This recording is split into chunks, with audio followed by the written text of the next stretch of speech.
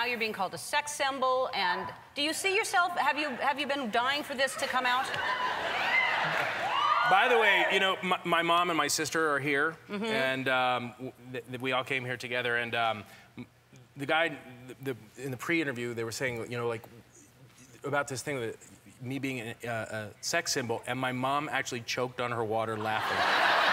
She did a legitimate spit take, wow. And which, you know, when they really happen, even when spit takes are fake, they're funny. Yeah. But when they're real, they're hilarious. Yeah, yeah. That's your mom, huh? That's my mom. Laughing at that. Yeah. Is it because of this yearbook picture that you didn't have the confidence, or? I think you're beautiful. It might be. That was when puberty hit me like a Mack truck, and my hair went from straight to kind of like John Oates curly.